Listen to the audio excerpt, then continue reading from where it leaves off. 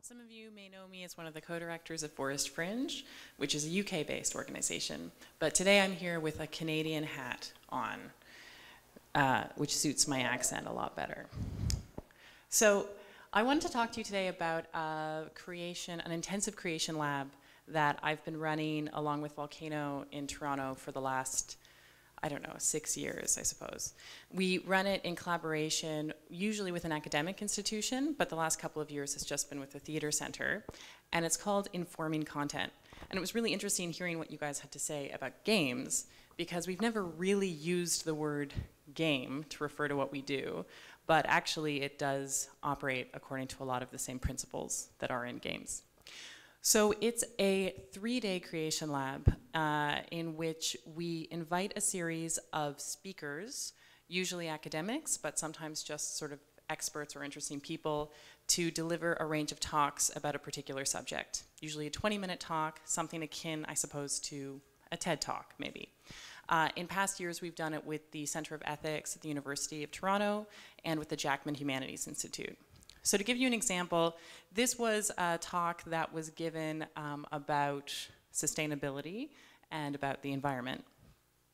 This woman has been doing all of her research on sustainability and the environment, and attending the talks, and there are about 6 talks at the beginning of the lab. Whoop, this is a little bit awkward. Attending the talks would be a series of artists, okay? Artists and students, and they would take notes during the talk. Now, there would be 6 different talks, and then 6 different unusual spaces that are usually the same spaces where those same academics or experts actually work, like their offices, for example. And then we give the students and the artists a series of rules over the course of the weekend. One rule is that they each get assigned one of the talks. So somebody might be assigned to talk about food sustainability. Somebody might be assigned to talk about religious ritual. I mean, there's a huge range, but usually they do kind of go around one particular subject. And then they would be assigned one of the spaces, and they would be assigned what we call sort of a generative constraint, which would be something like make a piece with one audience member at a time, or make a piece in which everyone dances. Or another form we have is play yourself, risk something, and fool us. So they use these things as a kind of jumping off point for the piece that they make. And there is one artist who is considered a team leader. We sort of split people up into teams.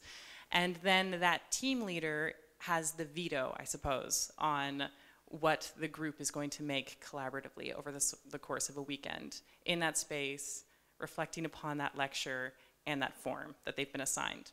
And then really they just have 2 days to make in that space, and then we have a public showing.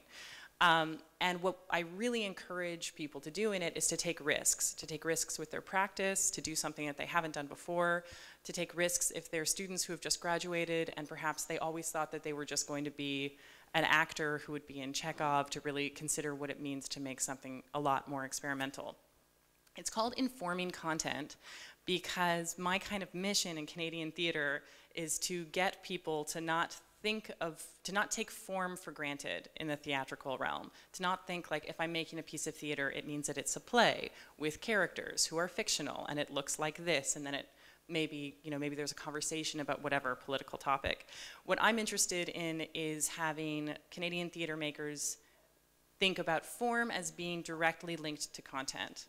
And I suppose the nice part about this is that because we have these experts who give us these talks at the beginning of the weekend, there is content. There's really interesting content that maybe they never would have explored before. So I just wanted to show you some pictures from past Informing Contents. These are just of some pieces that have been made at the end with the public showings. Okay, that's people listening to the lecture.